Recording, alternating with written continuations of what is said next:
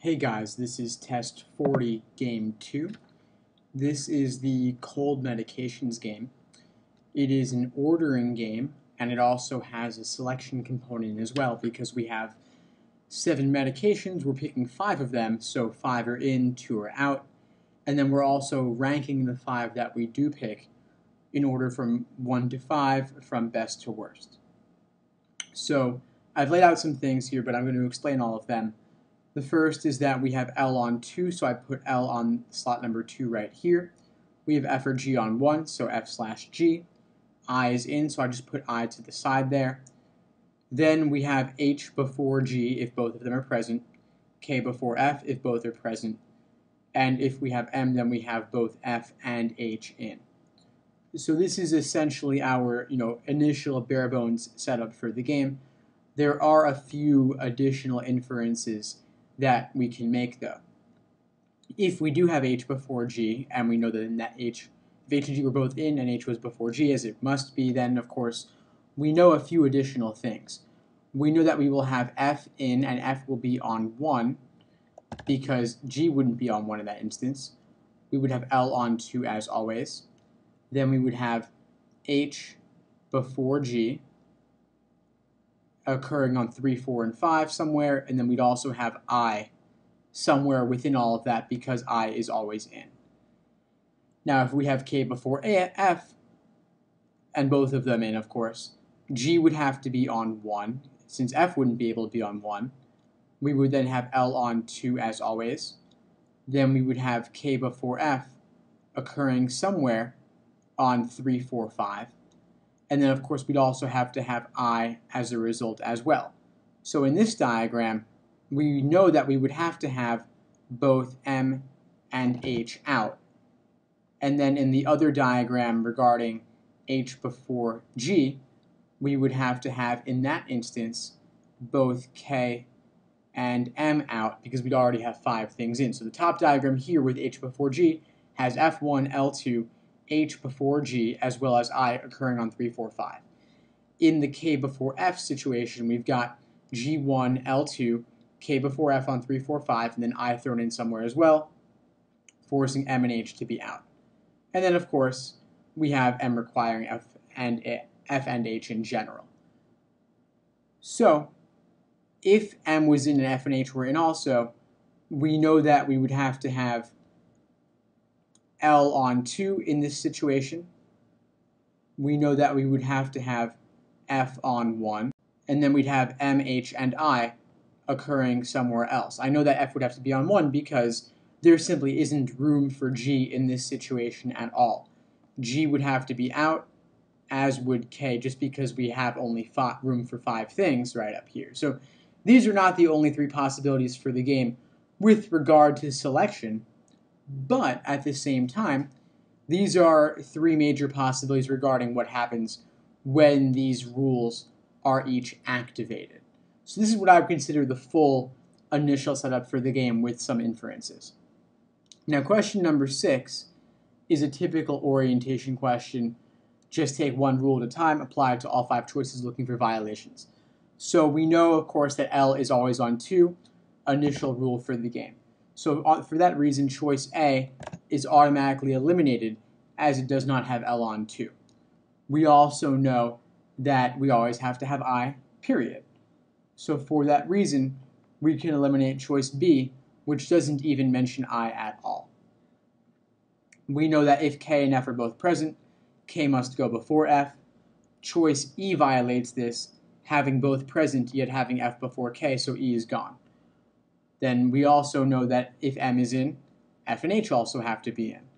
Choice C and D both mention M, yet choice C has M, but not H, so C is gone, leaving D by elimination for number 6. Now number 7 is a general could-be-true question.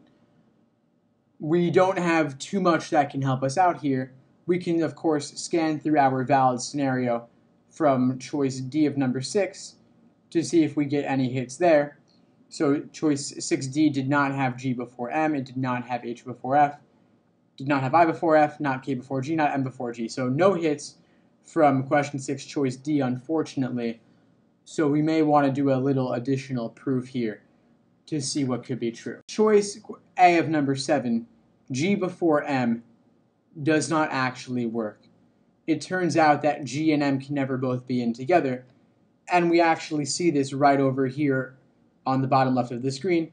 M requires both F and H, and you saw that in that scenario when M was in, G was forced out and K was forced out. So for that reason, we can never have G with M, nor can we have K with M.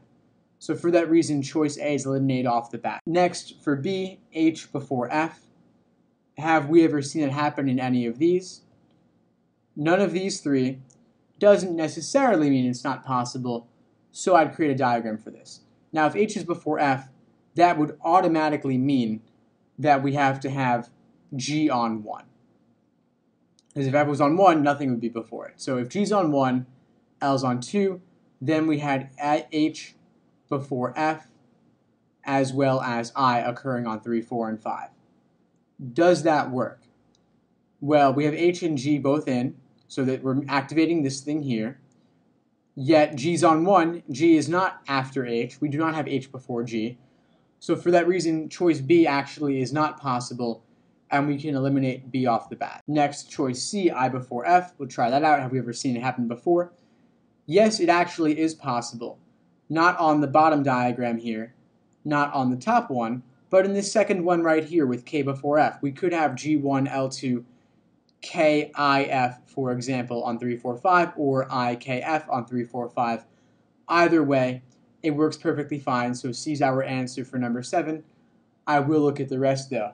For D, K before G. K before G would require, of course, F to be on 1, so that G would come later. We'd have L on 2. Then we would just have, K before G on 3, 4, 5, and then I would occur somewhere there as well. The problem is that when K and F are both present, we need to be fitting this second scenario right here, which we are not doing, of course. We have F on 1, not G on 1. So for that reason, D is eliminated for number 7. And then choice E, M before G, of course, doesn't work for the same reason that A didn't work. M and G are mutually exclusive due to this bottom scenario here. So C is our answer for number 7. Next, number 8, what must be chosen? General must be true question. So we already know from question 6, choice D, where we had F, L, I, H, M, we already know that we do not need to have G and we do not need to have K. So for that reason, both B and D are automatically eliminated for number 8. Now, for the remaining choices, F, H, M, we can look at our other scenarios here, since these are all valid. Now, the bottom one has all 3 of them, so that's not going to help us. The second one lacks both M and H, so we can eliminate this automatically. Both C and E are gone, leaving A as our answer for number 8. And of course, we could have also eliminated M due to the top scenario here as well. So although we did not make the initial inference that F has to be in just because that would have taken too much work, we now know that F is always in, period, so we can add it on our main diagram next to the letter I, which is always in. Next, number 9, a complete and accurate list of things that could be on 5.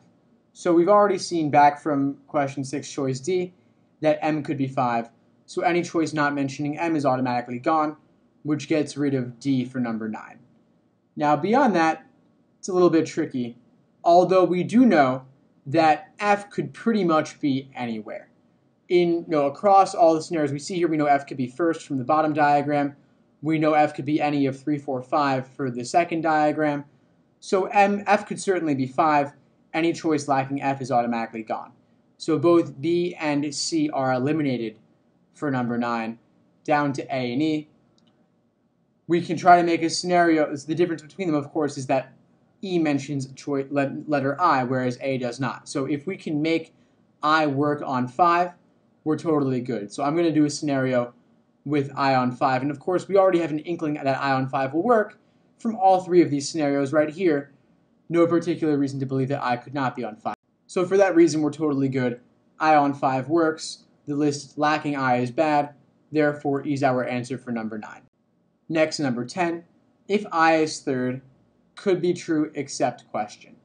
So let's put I on 3, see what happens. Of course, I on 3 could happen pretty much anywhere, no particular reason to believe it's bad.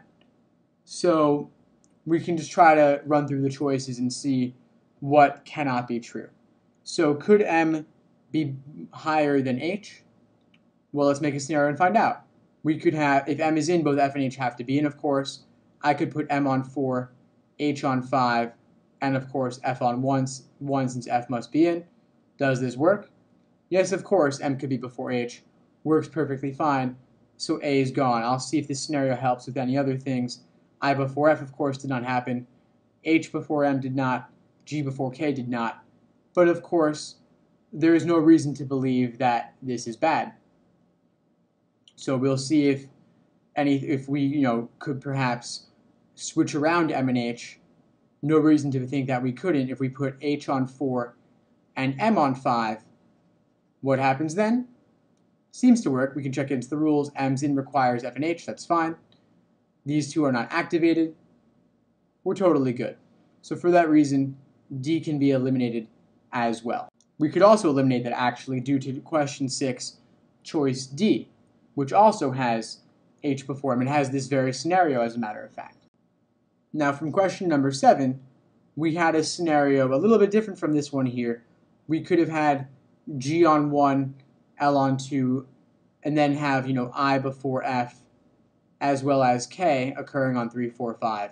So we'll just leave I on 3, and then K and F become interchangeable on 4 and 5. So this one helps us out a bit more now, because we see that I before F is perfectly fine. We could have I on 3, F on 4, or I on 3, F on 5. Either way, choice C is gone. We also see from this that G before K for choice E is gone, leaving B by process of elimination. And then if we want a scenario where this is actually occurring, we could easily put F back on 1, L on 2, I on 3, and then have G and K interchangeable on 4 and 5. The problem, though, that results then is that when we have K and F both present, we need to have K before F. So it's impossible to ever have K before both F and G, given that one of F or G has to be first at all times. So for that reason, B is impossible in general, is our answer for number 10.